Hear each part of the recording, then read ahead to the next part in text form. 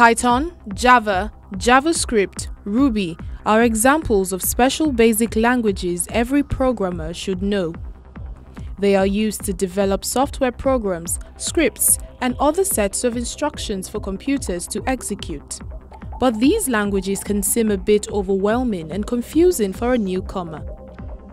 Now, with Yolang, a programming language designed to write small programs in Yoruba, Anuoluwapo Karonwi makes learning to code easy for indigenes of southwestern Nigeria. For every programming language, and whenever you're starting out, you do need some sort of guidance, rather.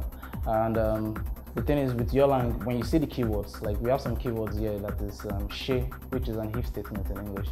And when you read it word after word, it sort of makes sense to you. You don't really have to think too much about the logic because you are reading it in your mother tongue. If you are the type that understands things better in your mother tongue like I am. The features in Yolang consist of basic features a programming language should have, like most C-derived programming languages.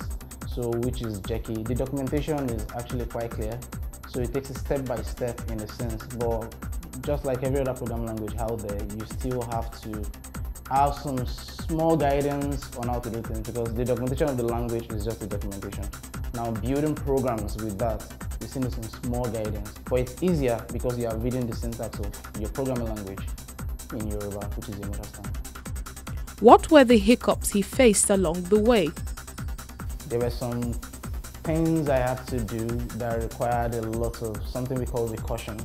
So it's recursion at a very big level, and wrapping my head around that was a bit confusing at the start. Then recursion then had backtracking with it for handling operator precedence. So that was one challenge. Another challenge I faced was trying to get it to import other files within it in a way whereby the file paths will not be difficult for the users of the language to understand. And yeah, I passed that audition. Anuoluwapo imagined people who think better in Yoruba would find it easy to understand programming as beginners if they could read the keywords in the language they were most familiar with. One thing I had in mind when I was creating it is to make it an educational tool, right?